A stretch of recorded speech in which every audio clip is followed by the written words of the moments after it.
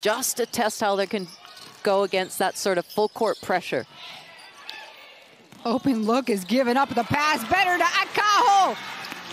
Beautiful. Tell you what, Mali is not taking a backward step, as we mentioned, straight away.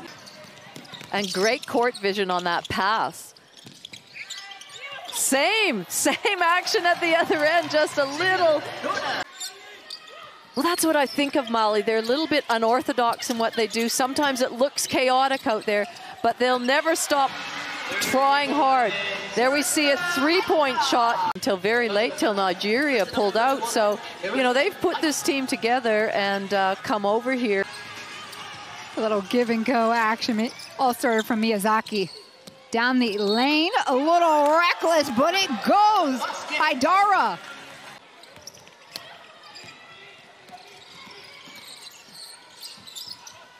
Hirashita, the hot hand, and continues.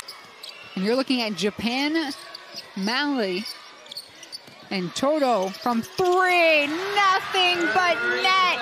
You could tell when that left her hand. And Jai creates some space. Open look by Koulibaly for three. Hirashita, right wing this time, and same result. Maoli trying to set that screen. Should go left instead. Maoli, wing shot, good for three. Drops into Okoye's hands. Akaho, no one's paying attention. She gets it. Easy 2 points for Akaho. Yamamoto spotted up baseline. A miss. Rebounds good. Japan gets another shot. Steps right up. Okoye! Kone just missing the finish. Open look. Baseline.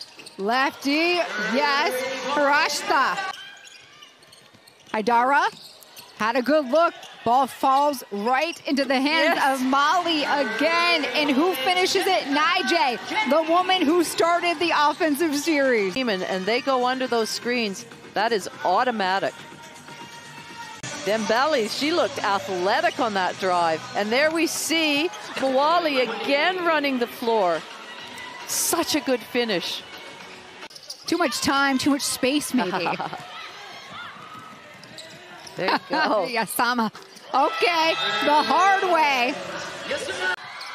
They got 3 seconds on the clock. They're going to make the most out of it. Turn around, hook shot.